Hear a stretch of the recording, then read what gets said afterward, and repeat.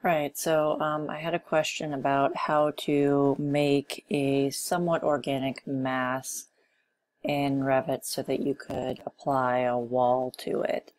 So I'm going to do that one really quickly. The first thing we're going to do is throw down some references. So I'm just picking reference planes. And you'll notice that I have multiple levels in this project. Wherever I'm going to have a spline that's going to define one of my points in my wall, which we'll see in a minute, I have a level made for it. So the first thing I'm going to do is these reference planes, and I'm just going to draw one that's going to be the length of the wall, and then at the ends here I'm going to have two that are identified as the ends, because we want the ends of each spline to start in the same place and kind of follow along the same axis here and then end at the same place, so that when we're looking at our wall from the front, the ends are straight and the top and bottom of the wall is a square, you know.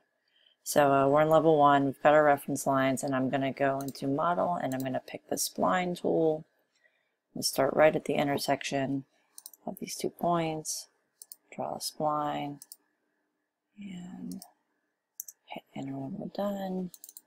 Go up to level 2, I'm going to hit spline again, and now the important thing here is that I want to make sure that down here in my bottom left area, when I'm looking at these, as I tab through, that I'm getting endpoint, let's see here, endpoint of reference plane. So I want that endpoint, and then I can create my splines any way I want.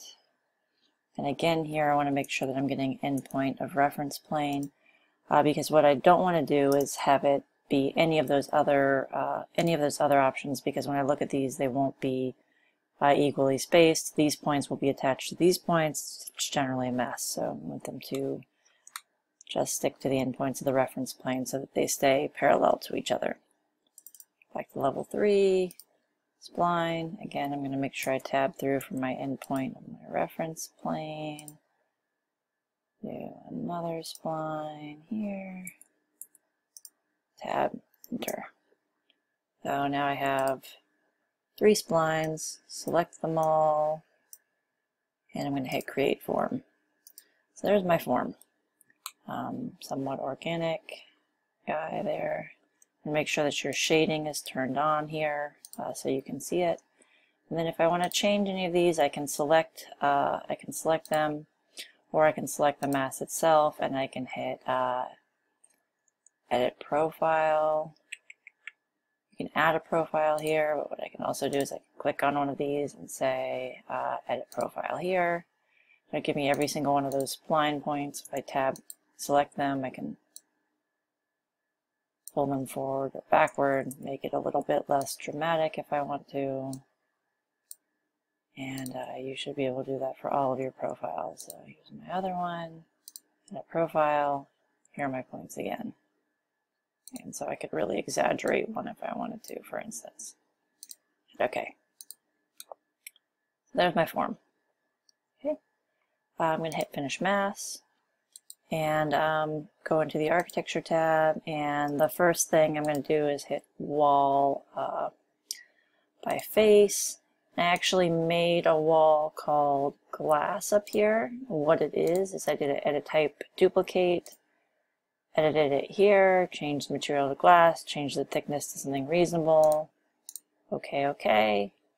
And as I said, when I hit wall by face, it's going to allow me to select the face that I want and then hit finish. Now it looks like there's something wrong with my wall. Let's see what's going on here. Oh, there's a sweep on it or something for some reason. Delete. Okay. There we go. So there's my glass wall. It's hard to see because it's glass, but I'm going to hide my mass here. You can see that's my glass wall. So that's one way to do that. I select my mass again. Just going to copy it right next to itself here. Okay. So here's my other mass. The other thing I can do is do a curtain system, which is right here. I'm going to select my face and hit create system, and what it's going to do is create, in this case, a 5x10 curtain system. So we're going to edit type duplicate this, call it whatever we want to. There we go. And I can change this to a fixed number, for instance, on both of these. Let it do the math. Hit OK. And change these to 10, 10. Apply. Change this to that type. There they are. So, oh, that was a 4 and 4. I think I've got another one in here. 10, 10. Apply. And so what it's going to do is it's going to update this to match. Now this is going to have mullions and stuff in it. You can see that this doesn't have mullions currently because these don't have any specified in their type here, but I could add mullions in here. Now this doesn't trim particularly beautifully, but it kind of can get the point across. I personally would go for I mean, so there are kind of two things that are happening here, and one is that, you know, most of the time when you have a wall like this in a typical application, your panels aren't actually curved. So what you're seeing here are a bunch of faceted panels, which is a little bit more realistic. Now, how those panels fit together with a mullion is a different story, because let's just do it really quickly here. Let me add a couple mullions. Just do these little square guys. So this is kind of problematic because, as you'll see, when you put these mullions together, it's really still a kind of a messy joint. So here's your mullions. They have no idea what's going on. They're trying to do all sorts of crazy stuff. Border ones are still trying to stay straight. So you see there's like a lot of weirdness going on. But in reality, you know, if you made this wall, you would have kind of, if you're trying to make it out of standard components, I mean, the reason that you would panelize glass like this is because it's more affordable, and because, you know, you have to find a way to make a flat glass application. It's very difficult to get actual organic shaped glass like this. So, say impossible. So, you know, what you want to do is facet these facades. Now, these don't trim properly, obviously, so this is kind of problematic in that way.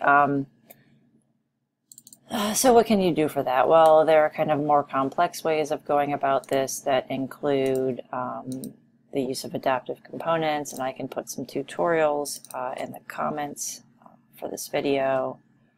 You can see this is kind of awkward. Just in the way it's done here. But, you know, I mean, depending on kind of what's important and what the point is, you know, there are times when this can actually be somewhat effective, because if you, you know, if you pull your section back so that you're actually just seeing one segment of this glass, it's going to look a lot less crazy in section. I mean, obviously the mullions are still off. These are the wrong mullions to use in this application, but looks a lot less crazy, and it looks a little bit more reasonable. And even without mullions, it's going to look, you know, it's going to look okay in section. And so the question is, you know, what are you trying to show here? And I think it's probably one thing in your construction documents and a completely different thing in like a rendering situation. And so, I mean, that's going to get your point across in a construction document. You know what I mean? At least for my class.